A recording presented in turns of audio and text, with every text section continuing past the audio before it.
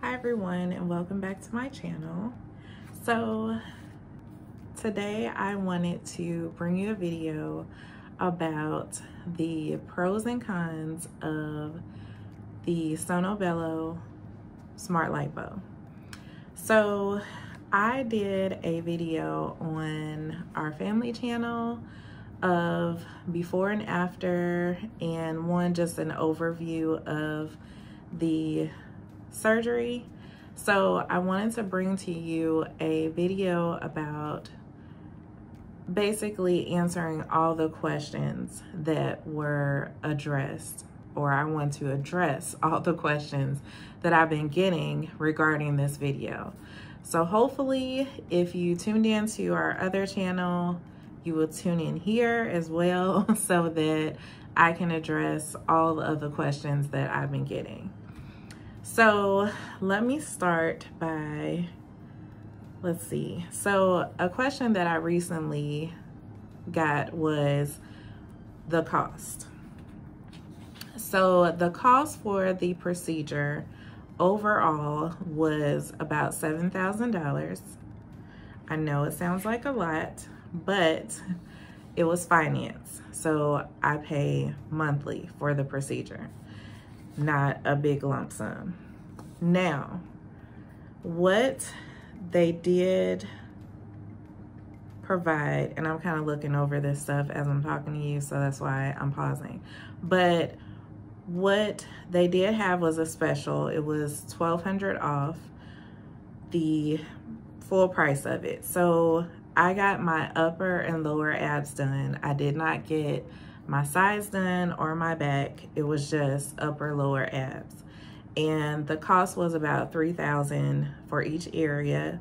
Then the price for the surgical fee is about $2,000. So all of that, and then minus the special. So yeah, so that goes over the cost. Now the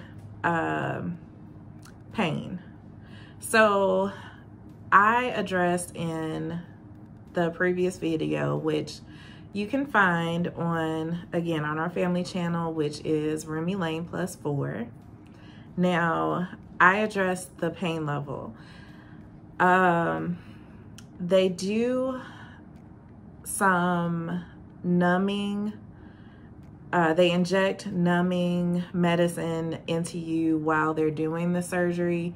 Or the procedure, I shouldn't call it surgery, but during the procedure, also prior to, they give you Percocet, and this is to help with the pain.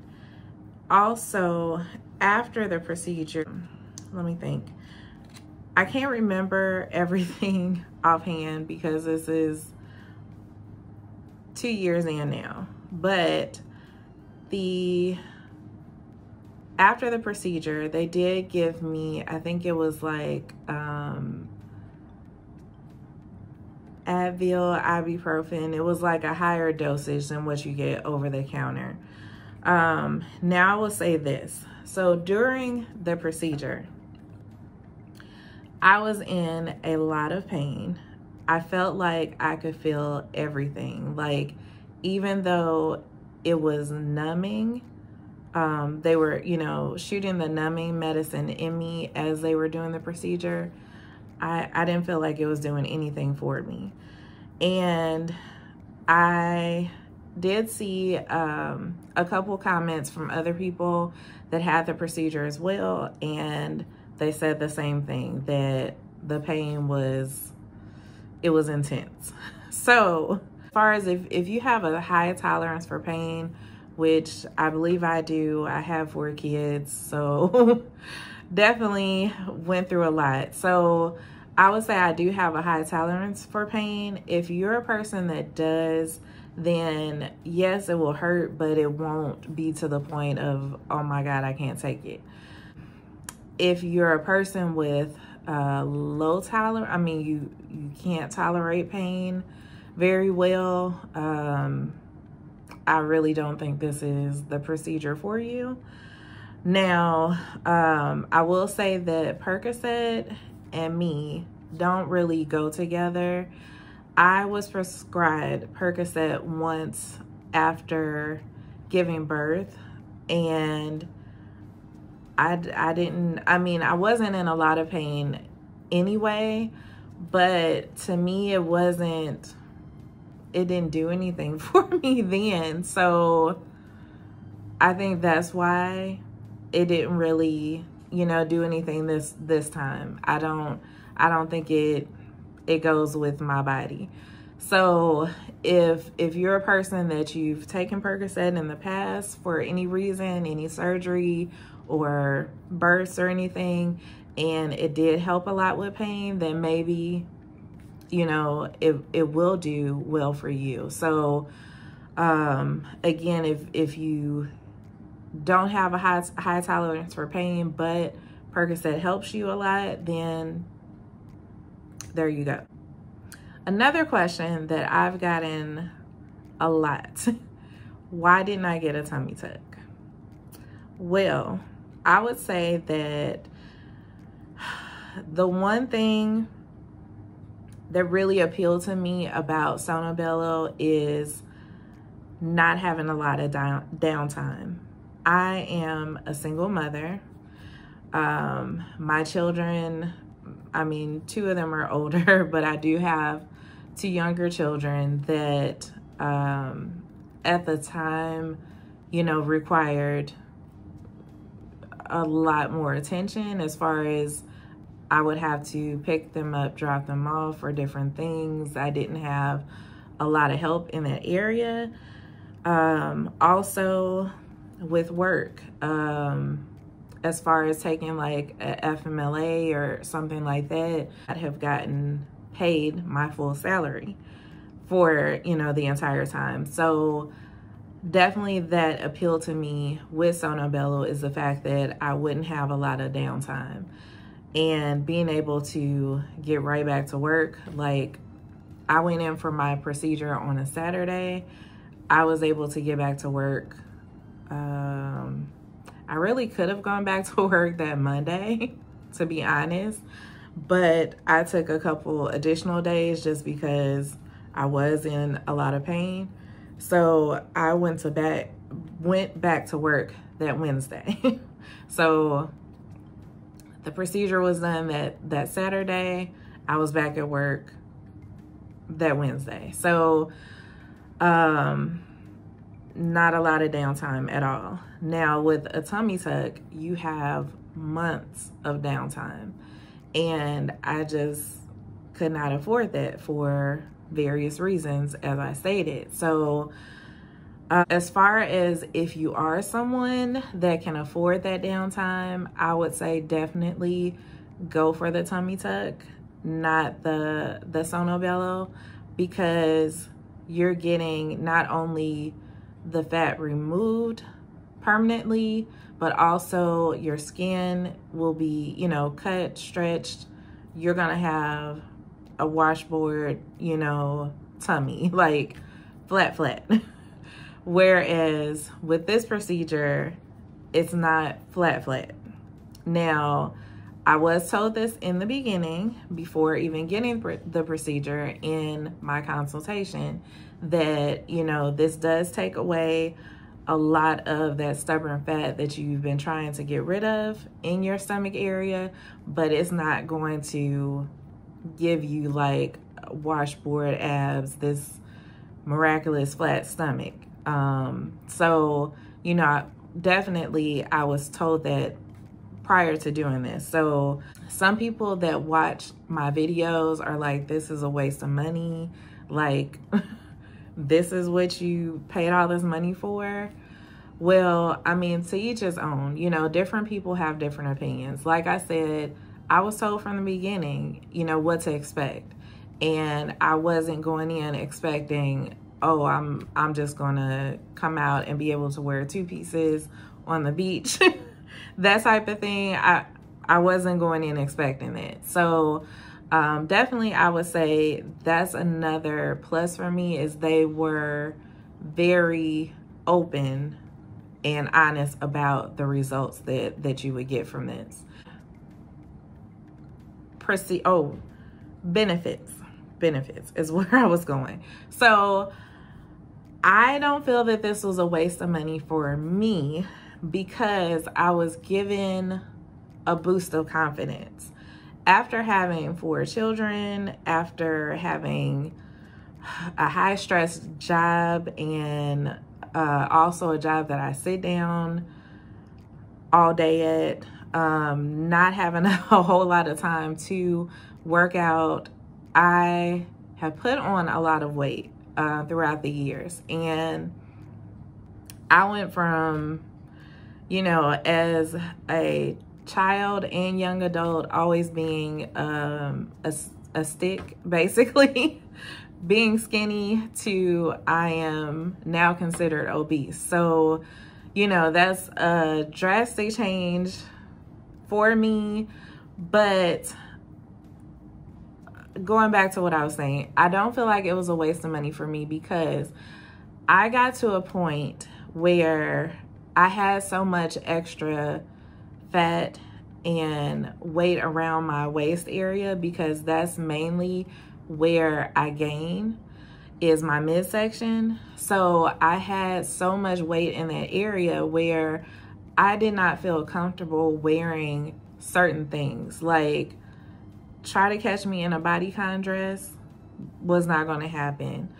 Me wearing like tight-fitting shirts, I could not wear them anymore. I could not wear a shirt and tuck it into my pants. It got to a point like, what's the point of wearing belts? Nobody's gonna see it. Like, I had one belt, the end, and it was just a basic black belt, no designer, no nothing to it, because what's the point? I'm always gonna wear an oversized shirt or a shirt that flares out over it. So no point in, you know, spending money, real money, on a belt. No point.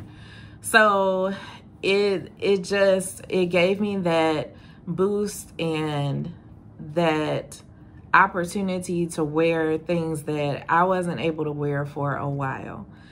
Also, health benefits.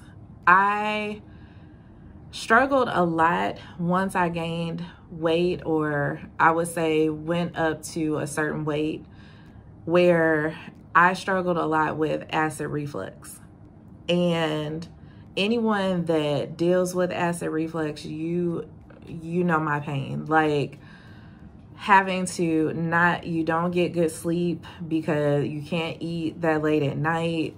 You can't eat certain foods because it will irritate it. And basically, for those that don't know the feeling of it or have not dealt with it, it's when your stomach acid is basically like pushed up into your throat. So like, I would, if not throw up, what I would eat, and I'm sorry that I'm going into all these details, but if I didn't throw up, I would still have stomach acid that would come up in my throat and burn and have this awful taste in my mouth. It's just not something that you want to go through. Well, having the fat removed off of my stomach, I think that it took a lot of pressure off of my stomach, where I wasn't dealing with it as much anymore. I'll still have flare-ups here and there where I do deal with acid reflux, but when I tell you, it's far between, almost not at all. So I would say very random that it'll happen. Like, usually it happens if I eat too late at night, or, you know, before laying down. If I have something that's too greasy, then it'll happen. And, you know, basically I know to stay away from doing that. But before, it didn't matter what time I ate, it would still happen. Like, I would sometimes have to sit up and sleep, which is very uncomfortable. So definitely that was a benefit of it, as well as knee pain. I had a lot of knee pain that I noticed when I put on so much weight. And I keep saying so much weight. So The highest that I got up to, I believe, was 260. If I'm not mistaken, it was 250-ish, 260. It was somewhere around that range. That was the highest that I got up to. I was able to get down to 240 prior to the procedure. And after having the procedure, I was able to lose 20 pounds, well, 20 plus. I think the lowest I got down to after the procedure was 218. And due to quarantine, I have put back on a lot of weight. I am back up to almost 250 again, but it's still not the same. It's still not where I was prior to having this procedure. I would say my stomach is still a lot. I mean, when they tell you it's to remove the fat permanently, it's to remove the fat permanently. So I still don't have the same struggle with my stomach and having to dress like I'm 8 months pregnant or, you know, things like that. I can still wear bodycon dresses and tight fitted shirts and tuck my shirt into my pants, those type of things that I couldn't do prior to the procedure. Now, I can't really think of any other questions that were presented to me. I just wanted to really get on here and address those questions because they kept coming at me. They were addressed on, I posted 2 videos about Sonobello. So sometimes, you know, a question will be presented on one video and then it will be presented later on the other video. So basically I was going back and forth answering the same question 2 or 3 times. I wanted to address all those questions. If you all have any more questions for me, please don't hesitate to ask. You know, that's something that when I first put the first video out, I wanted to do it because I wanted to be here for anyone that was thinking about the procedure or just got the procedure and, you know, had those questions and may have not felt comfortable to ask the staff at Sonobello, or, you know, just wanted to ask someone that had been through it. So I'm here. So definitely don't hesitate to ask me any questions. And I hope that that cleared up a lot of questions that people had regarding the procedure. And I hope to be here to answer any more. So thank you for watching. And I'm gonna post some before and after pictures as well at the end of this video, just so that you can have an idea of my personal benefit, I guess you can say, from the procedure. And like always, please like, comment, subscribe, and I hope to see you back.